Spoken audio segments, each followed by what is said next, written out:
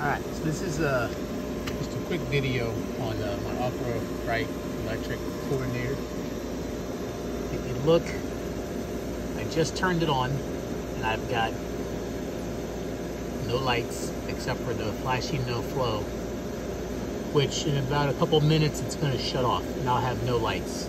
But I still have power going to the board. I've tried to hit the diagnostics button and push it, and it'll go through and give me, it'll go through its cycle, but I have no power. And last time I had my water checked, there was 0 chlorine in there. All right, so there it goes, it's generating, and in a little bit, that will go out. And there it goes. And this is basically what it runs at when the pool shuts on. So I'm going to kill the power. I've already taken the screws loose. So that's, I mean, this is an obvious one on what it is.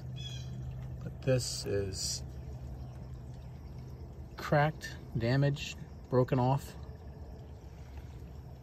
And apparently this is what protects the board in the event of a power surge.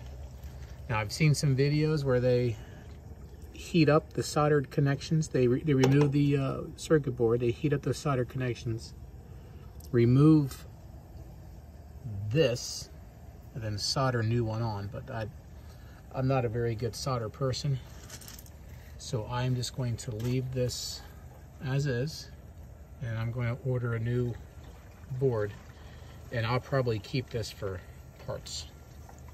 So if you get that problem, the first thing I would look at would be this. And it was obviously a little bit more, it was intact before I touched it, and when I touched it before I started video, it just kind of crumbled.